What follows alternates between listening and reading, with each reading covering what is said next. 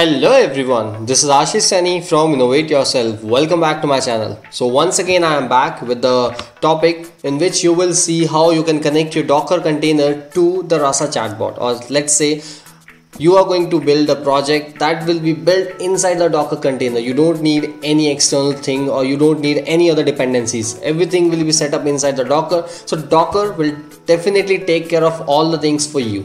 Right, so this is all that we are going to do. Now let's move ahead and let's continue with the project that we have covered in the last session. Now let's get started and let's see how you can do that part. Alright, so as you have seen in the last session that I have already shown you that how you can initialize the very basic project and how you can further test your bot, right, by simply just running this shell command with respect to the Docker container that you have just created, right. So this is all that we have done in here, right. Now let's get started and let's see how to further get started and how to further customize your bot as per the Docker container, right. So let's just get started with that.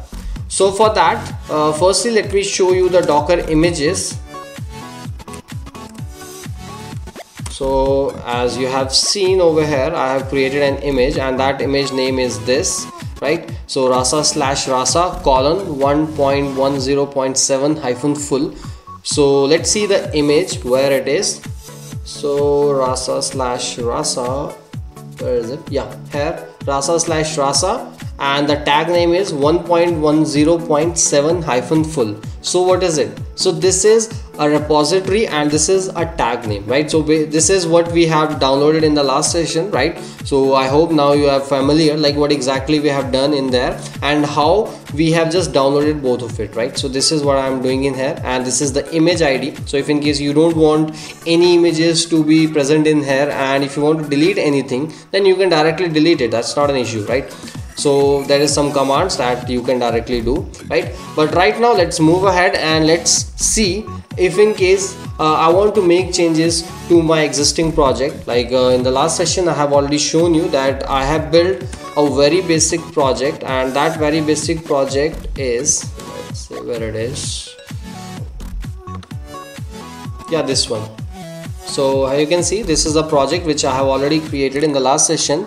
So now what I want to do is I want to make some changes to my existing project. So apart from the very basic conversation which the Rasa provides to you, I want to make some more conversations and I want to work on them, right. So how I can do this with the Docker container? So for that, firstly what I will do is I will just tell you like what exactly I want to do in here. I want to build a very basic conversation. So in that conversation what I want to do is I just want to ask my bot, so I want to know about your company, so can you provide me some more information, because my bot cannot provide you all the information. So that what I want to do is I want to make my bot intelligent enough that what my bot will do is my bot will give you the link directly, or let's say my bot will provide you my website link. So the website link will be directly shown to you. What you can do, you can directly see it and you can directly open and redirect to that page and you will get the all information related to our website. So this is all that I want to do. So this is a very basic conversation that I can quickly end up and I can directly show you that whether it's working with the Docker container or not, right. So for that let's just get started and for that let's make the changes to the files. So firstly let's make the changes to the NLU file, right. So in here let's just add an intent.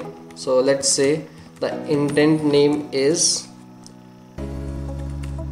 information, right. So this is the information. Okay, change the spelling, right. So let's say tell me more about your company.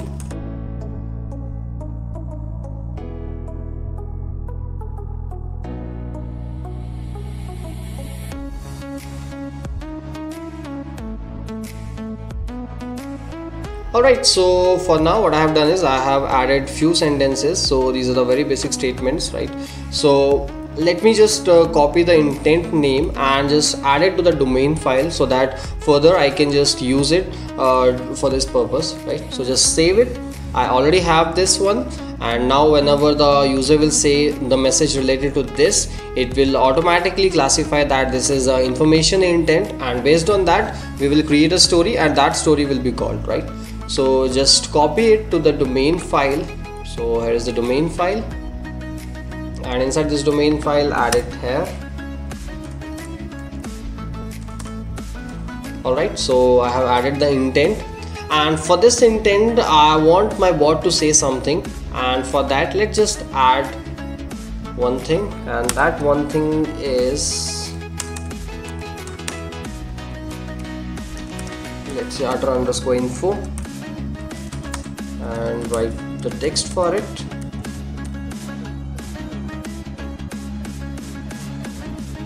Alright, so I have added this. Now in here, just do one thing, just provide the link, let's say. Alright, so I have added a link, right? So this will be treated as a link, and automatically it will redirect you to the new page, right? So this is what I am doing in here. Now I have the intent name, I have the action over here. Now it's time to just add it, right? So just copy this information, and based on this I have to make a story. So to make a story, just go to the data and into the stories. In here just create a separate story, and that story will be like information happy path, right? So this is what I have written. Just write information and write the action. So the action is this, add it here. So now what will happen is, when the user will ask the bot for the more information, the bot will provide you, or let's say the bot will reply you with the link. So this is how it is going to do, right? So for that, let me just add one more thing in here. I have to add the actions, because there are many actions, right? So let me just add all of it.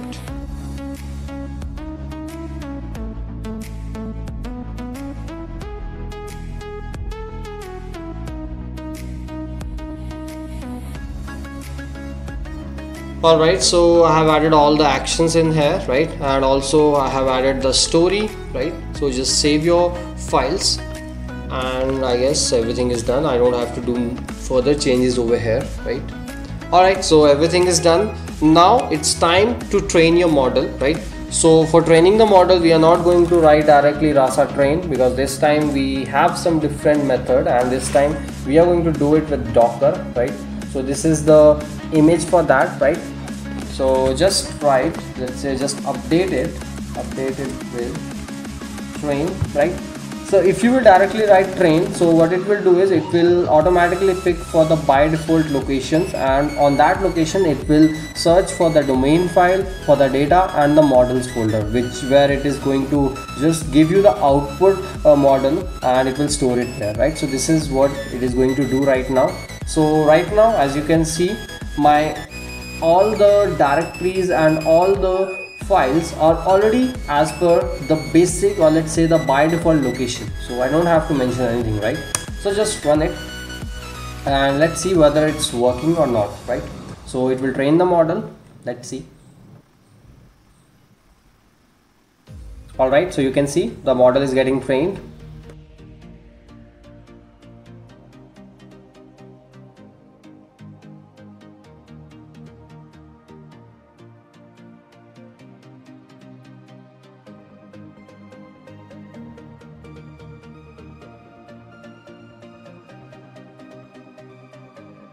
Alright, so you can see your Rasa model is trained and saved at /app. /app means it is storing everything inside the Docker container.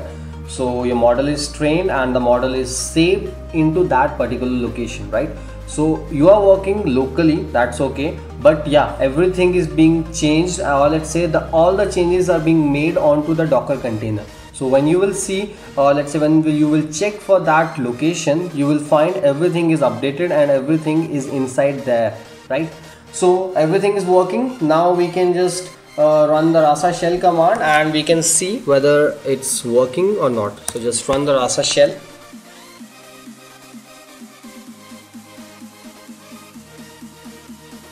Alright, so now we can talk to the bot. Let's say hi. Alright, hey, how are you? And now instead of passing that sad, happy or anything, I want to say tell me more about your company.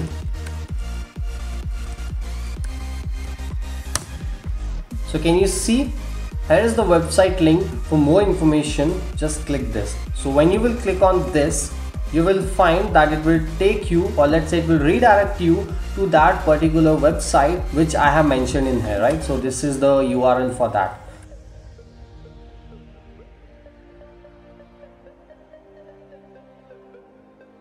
Alright, so can you see the website is here, and in here you can check whatever you want to check based on whatever information you want from the bot, right? So you have the complete link, you can go there and you can check everything whatever you want to check, right? So this is all about that. I hope now you have got the idea like how you can update your files, update your directory and everything onto your Docker container, and how you can further train your model, and accordingly you can check it, and whatever things that you have learned up to this point from my Rasa playlist, which you already have in here, right? So if you don't have any idea about that, don't worry, I will leave the link in the description, and also I will add it to this video, right? So you can directly check it. And I hope you have got everything and you have understood everything from this session. But still, if you are facing any difficulties in understanding any of the topic, then feel free to leave a comment below in the comment section. And also, if you have liked this video, then do click on the like button, and if you haven't subscribed to my channel yet, then do click on the subscribe button so that you do not miss any videos from my channel. And also you can press the bell icon if you don't want to miss any updates from my channel, because I keep on posting many topics, many such topics which you actually require as per your industrial standards. So it is definitely very helpful for you to get an opportunity in a very good organization, right? So this is totally all about you, right? So just click on the subscribe button and press the bell icon so you don't miss any updates from my channel. Till then, bye bye and happy learning.